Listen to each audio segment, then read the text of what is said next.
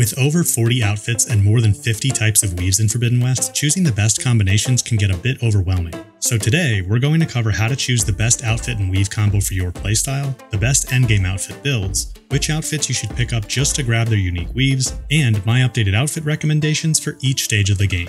First, let's break down what you're seeing when looking at an outfit's stats in your inventory. In the left column, we have a set of damage resistance stats. Every outfit has resistance to melee and range damage, plus some combination of elemental resistances. Melee resistance simply reduces the damage Aloy takes when enemies attack directly, either a machine with their body or a human enemy with a melee weapon. Pretty much all enemies have at least a few melee attacks they use regularly, so having high melee resistance is important. Some melee attacks are enhanced with elemental damage as well, like the Fireclaw's Flaming Claw Swipes. Ranged resistance reduces damage taken by projectiles. Ranged attacks can also be enhanced with elemental damage, like the Fireclaw's Flaming Boulders and the Clawstrider's Tail projectiles, or not enhanced, like the Rock's Burrowers chuck at you and the arrows from human enemies. Upgrading an outfit at the workbench will increase all of its resistance stats, and generally, within a rarity class of the same color, outfits have similar maximums for melee and ranged resistance. Jumping up to the next rarity level will offer the greatest increase in these stats. This is true for elemental resistances as well, but these vary much more between outfits of the same rarity class, plus most outfits also have elemental weaknesses. An elemental weakness, indicated by a negative number, will actually cause you to take slightly more damage from an element.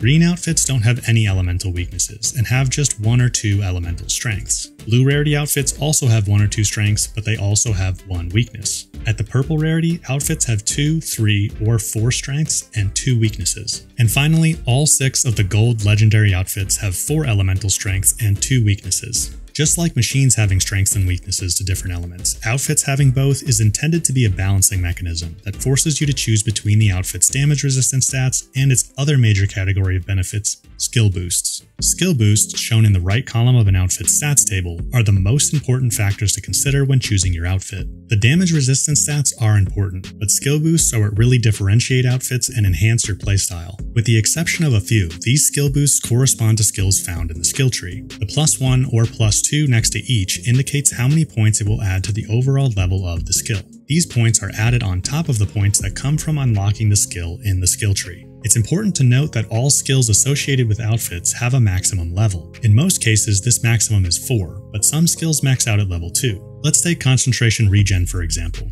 We can see here that I have 2 levels, represented by these white bars, which come from having the 2 Concentration Regen passive skills unlocked in the skill tree. Because I'm currently wearing an outfit with a +2 Concentration Regen boost, I get an additional 2 blue chevrons added on top of that, bringing this skill to its max level. These 2 points could also come from an outfit weave, in which case they would be orange. Generally, it's a good idea to select outfits that will boost skills you use often, with the goal being to max them out. Keep in mind, outfits will have skill boosts that start grayed out, which indicates they're locked and inactive. Upgrading an outfit will both unlock these boosts and increase the level of existing boosts from +1 to +2. Green outfits have a maximum of 2 or 3 skill boosts when fully upgraded. Blue have 3 or 4 boosts, purple have 4 or 5, and all gold legendary outfits have 6. Outfits are loosely categorized by the skill boosts they offer. For example, a hunter-focused outfit like the Nora Sentinel boosts skills from the hunter branch of the skill tree, like Concentration Plus and Stamina Regen, while a stealth-focused outfit like the Utaru Gravesinger boosts skills from the Infiltrator branch, like Low Profile and Stealth Range Plus. However, there are outfits that pull from multiple branches, like the Tenakth Vindicator, that boosts skills in the Warrior, Trapper, and Hunter branches. Skills can also be boosted by unique weaves. All green outfits come with a single +1 skill boost weave. Blue and purple rarity outfits come with a single +2 weave. The gold legendary outfits each come with 2 +2 weaves. These weaves come locked in outfit slots and only become active once you unlock the slot by upgrading the outfit to level 3. At this point, you can also remove them to use on other outfits. You can also find some additional +1 skill boosting weaves for sale at merchants in Barren Light, Plainsong, and Scalding Spear. Now, unless you use the inventory duplication exploit on patch 1.18, you can only get 1 copy of every unique weave in the game. My video on the duplication exploit is linked below if you're interested. Even more importantly, be aware that between these unique weaves, the built-in skill boosts on an outfit,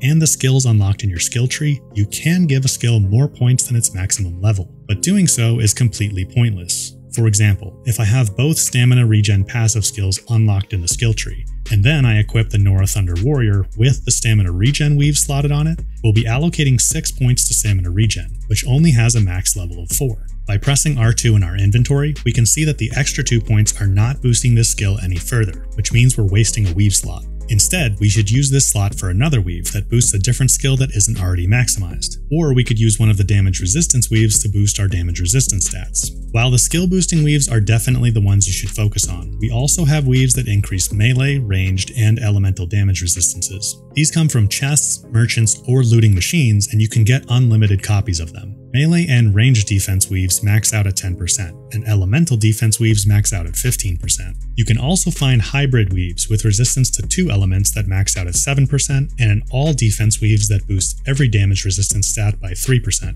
Generally, you'll want to focus on using the 2 weave slots for skill boosting weaves, as those offer a much greater benefit. But in the early and mid game, you likely won't have many of those weaves to swap around. So early on, it can be a good idea to use some damage resistance weaves. I recommend prioritizing melee defense, since melee is the most likely way you'll take damage. But if you find yourself dying from a particular elemental attack often, then boosting resistance to that element can be a good idea too. In case you were wondering, there's currently no way to boost an outfit's resistance stats to 100 or higher, which would negate all damage of that type. Well, except for the acid resistance on the Tenakth Vanquisher. As of patch 1.18, when fully upgraded, its acid resistance is 75, meaning you can push the total number to 105 when equipped with 2 15% acid resistance weaves. This does actually allow you to take 0 damage from acid attacks, such as those from an acid bellowback. I suspect this 75 base resistance is a mistake though, because when you equip the 2 15% weaves, you can see that the stat number disappears. The highest resistance you can get on other outfits is 95, which is still very good. By the way guys, if you find guides like this one helpful, leaving a like on this video really does help out the channel and would be much appreciated. Okay, so now that we understand how to choose outfits and pair them with weaves, let's take a look at my recommended outfits for each stage of the game. Remember, the most important aspect of an outfit is its built-in skill boosts, so we want to find outfits that boost skills we use often. For the vast majority of players, regardless of your playstyle, there are 2 mechanics you will, or at least should, make use of all the time: concentration and weapon stamina.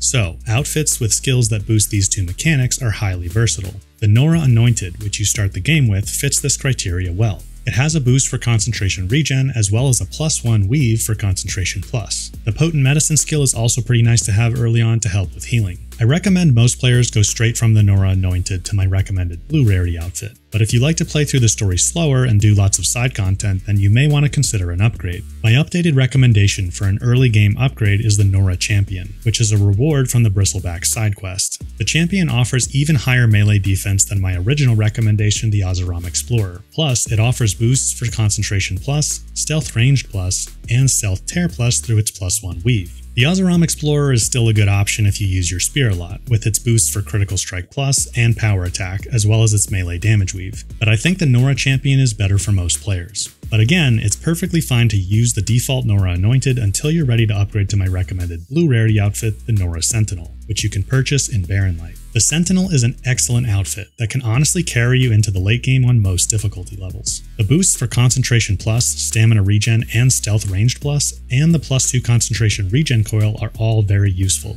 Even once you've moved on to a better outfit, this weave is valuable to have. For the second weave slot on the Nora Sentinel, my pick would be the +1 Weapon Stamina Plus weave, also sold in Barren Light. This will increase how much stamina you have available to use weapon techniques. You might also consider the +1 Low Health Defense weave available in Barren Light as well. This one will help keep you alive in the early and mid game. As for other blue outfit options, the Utaru Gravesinger is a decent choice if you're an ardent stealth player, but the rest of the blue outfits are so niche that I can't really recommend them unless you're really interested in a specific playstyle like Trapper or Melee. Moving up to purple rarity, we have a whopping 22 options. Now, you could actually stick with the Nora Sentinel and skip a purple outfit altogether, instead going straight to one of the legendaries like the Nora Thunder Warrior. But if that's not going to work out for your playthrough, I recommend going for the Nora Valiant, which can first be purchased in Lowland's Path. It has plenty of those concentration and weapon stamina boosts I'm always looking for, and it has a +2 low health ranged weave, which is a bit more situational but still quite useful. However, I would actually remove it and instead use the +1 low health defense weave available for sale in Barren Light. In the second slot, I'd use the +1 deep concentration weave sold in Scalding Spear.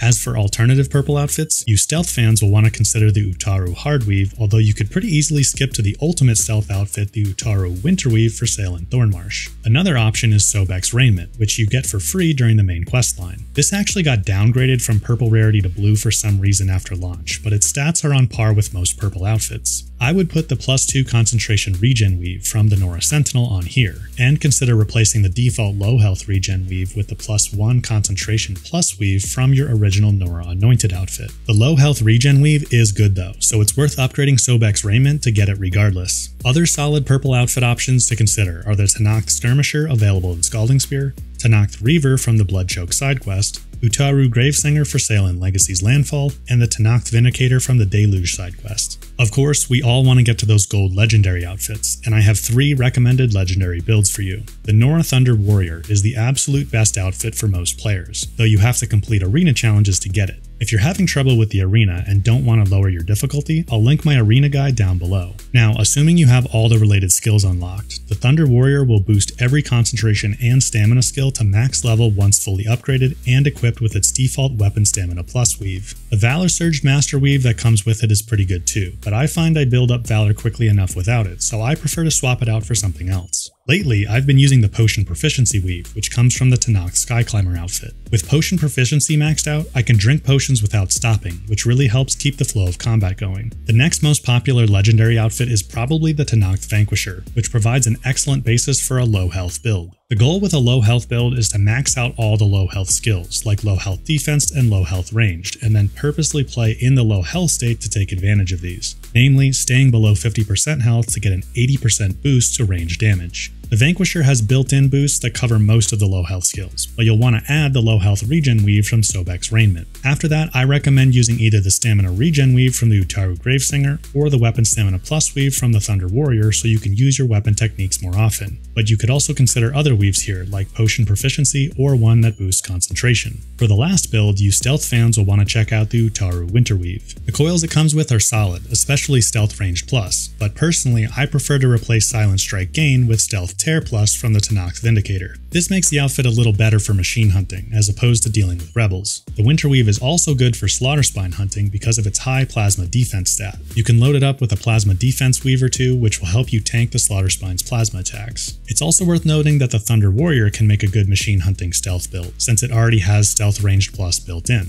Add the Stealth Tear Plus weave and then either use the default weapon Stamina Plus weave or the low profile weave from the Tenakth Tactician to reduce visibility. In addition to the +2 weaves we've already mentioned, there's a handful of other useful ones you may want to go back and grab from other outfits to use in your builds. The Concentration Plus weave is very versatile and found on the Karja Shadow outfit for sale in Plainsong. Similarly, the Stamina Regen weave can be found on the Utaru Gravesinger outfit, which is sold in Legacy's Landfall. The Evader weave is pretty handy for increasing the number of times you can dodge without stumbling, and you can find it on the Ozeron Forester outfit, which is obtained from a supply cache in the area for the Breaking Even side quest. For low health builds, you'll want the low health defense weave found on the Tenakth Marauder for sale in Thornmarsh. The Tenakth Skirmisher sold in Scalding Spear has the deep concentration weave, and the Stealth Tear Plus weave is found on the Tenakth Vindicator, which is a reward from the Deluge side quest. Also, as my friend Plusle is always reminding me, remember you can use food to address a skill boost that you aren't getting from either a weave or outfit's built-in stats. A nice trick is to wear either a fully upgraded Tenakth Skyclimber, Utaru Rightsinger, or Karja Trader outfit when using food to take advantage of their food duration boosts. You can swap back to your preferred outfit after consuming it, but this will increase the food boost's total duration to a whopping 15 minutes. Finally, don't forget that Forbidden West has Transmog, meaning you can equip one outfit for its stats but apply the look of another. For example, I typically have the Thunder Warrior equipped, but I can use the Apply Look option to get the aesthetics of the Karja Blazon, which is a popular outfit found in the supply cache in the Eastern Lie Rebel Camp. And before everyone asks, the orange dyes are only available in New Game Plus, so you'll have to dive into that if you want them. All other dyes are unlocked by completing quests and other activities. Also, if you don't like the look of an outfit's headpiece, you can turn that off by toggling the Show Headpiece setting. Oh, and if you want to check out literally every outfit and dye combination to find your favorite look, you can check out the awesome gallery created by RoboDinoPuppy linked in the description. Thank you RoboDinoPuppy for all the work that went into this amazing resource. I also have lots of other cool resources for outfits and weaves in my Forbidden West resource database linked below. You'll find links for things like my coil and weave spreadsheet that lists locations for every weapon coil and outfit weave in the game, and Plusle's food spreadsheet that shows what all the different foods do.